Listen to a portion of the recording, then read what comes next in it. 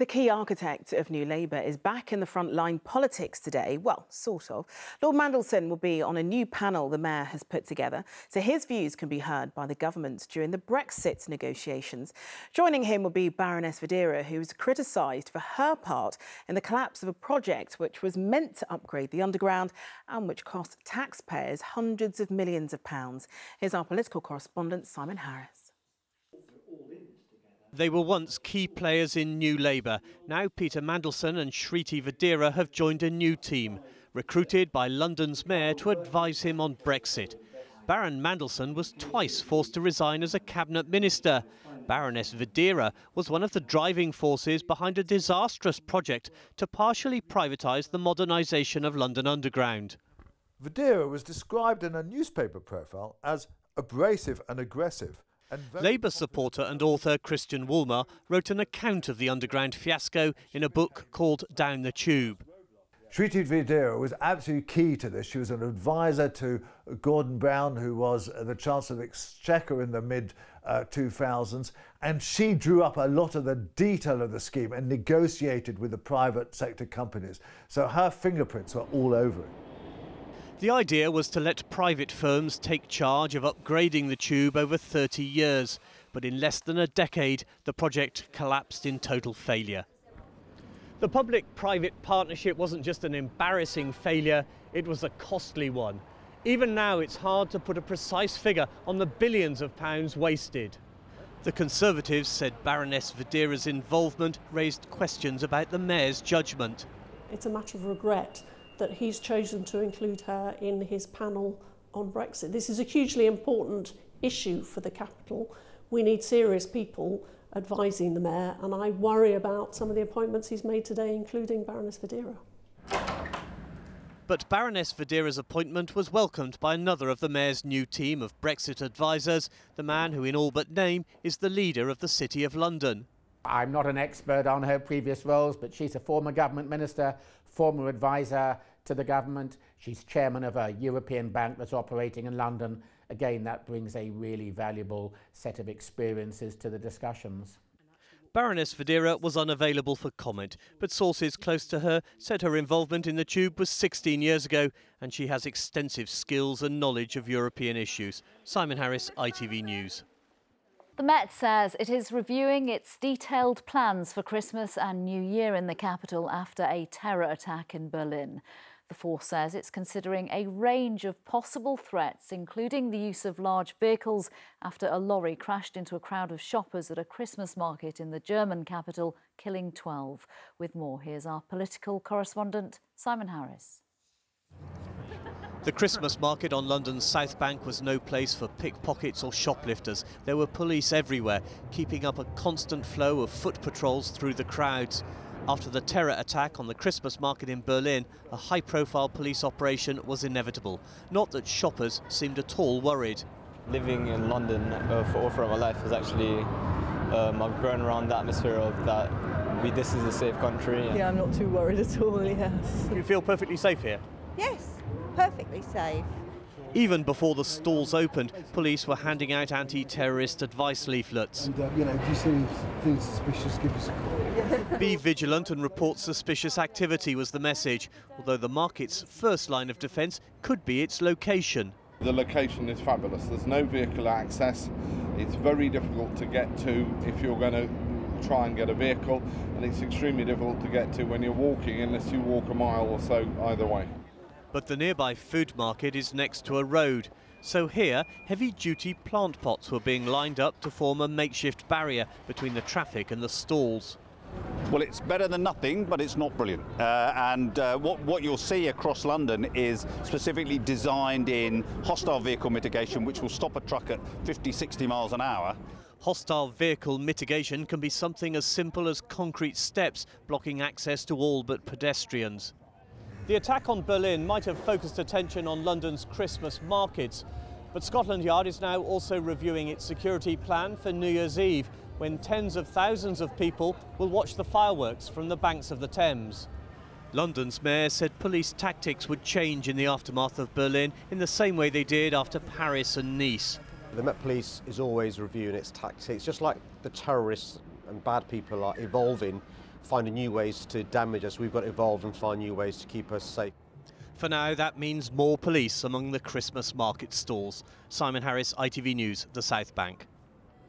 When is a fares freeze not a fares freeze? Well, for 7 million Londoners, the Mayor has kept his promise. Their fares won't go up in the new year. But for 4 million others, it looks like Sadiq Khan hasn't honoured his election pledge. So is that the case, or was the fares increase for some commuters always in the small print?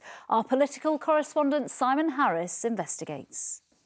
Londoners won't pay a penny more in 2020 than they do now. You'll pay not a penny more in 2020 to what you're paying now. You will pay exactly the same fares in 2020 as you pay now, not a penny more. Sadiq Khan's election campaign promise couldn't have been clearer, or could it? Not long after he took over at City Hall, it was apparent the Mayor could only freeze some ticket prices. So from January, there will be a fares increase of almost 2% on all travel cards, daily and weekly fare caps, most single pay-as-you-go and paper tickets on National Rail, and some pay-as-you-go fares on London Overground and TfL Rail. The Mayor argues even travel card users could benefit from his price freeze if they buy, for example, a single fare outside of their normal zones. But TfL's own figures suggest 4.5 million people will pay more to travel in 2017 than they do now. At Ealing Common Underground station this morning, some commuters were still expecting their travel cards to be frozen. I think it's been frozen by the Mayor, isn't it? The price of the tickets are frozen. I'm paying more for my fare. He said we wouldn't be paying more for our fares. It's a clear lie. Unfortunate that it wasn't communicated in a more transparent manner. They never stick to what they say anyway, so that doesn't surprise me either. The Mayor argues his hands were tied because many TfL fares are pegged to mainline rail tickets set by ministers. The government needs to explain how it is that I can freeze fares and TfL over the next 4 years, but they can't. Because you're spending money, they'll say they don't have the money. Well, I found efficiencies. There's always efficiencies to be found. Lovely for him to make a promise that someone else has got to deliver, isn't it? I mean, I could promise that you won't have to pay any fares at all, but of course it wouldn't be me having to pay for that promise. According to City Hall, 7 million Londoners will be better off because of the fares freeze. But for millions of others, it won't be such a happy new year when they buy their travel cards next month. So did he willfully break his promise, or didn't he? Well, the Mayor will argue that far from breaking his promise, he's delivered it in full. He said he would freeze TfL fares, and he has.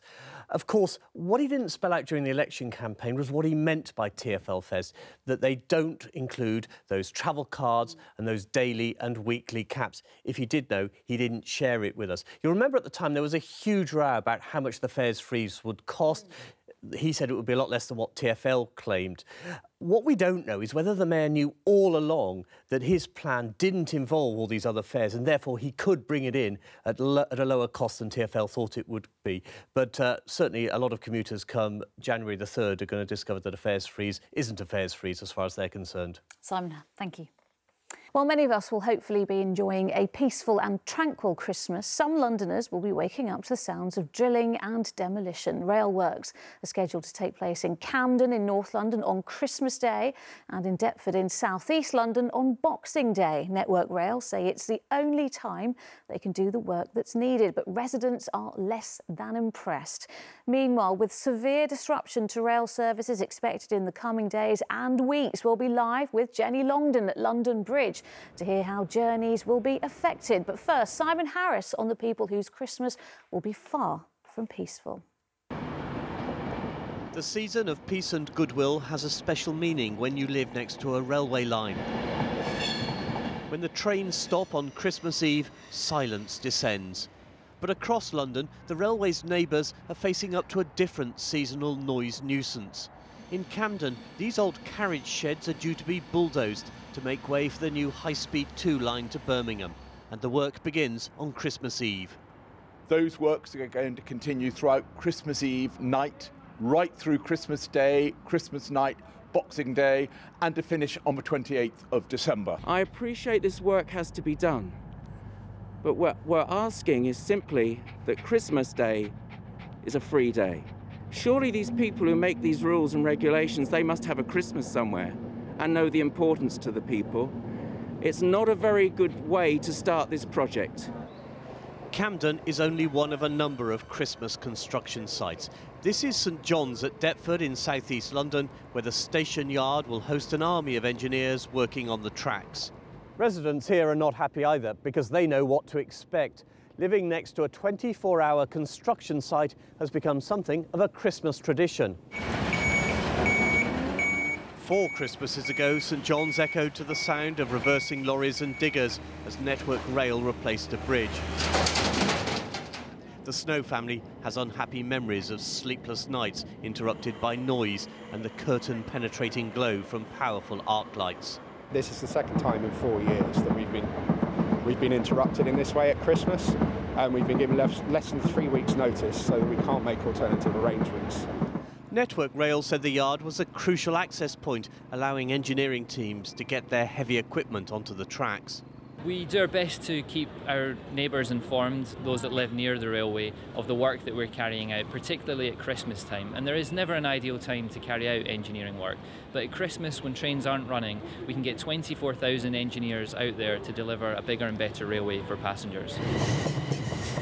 In Camden, it's just the beginning of the massive scheme to build HS2. Homes will be demolished and the work will last beyond the next decade. This is unlikely to be the only Christmas where residents have to grin and bear it.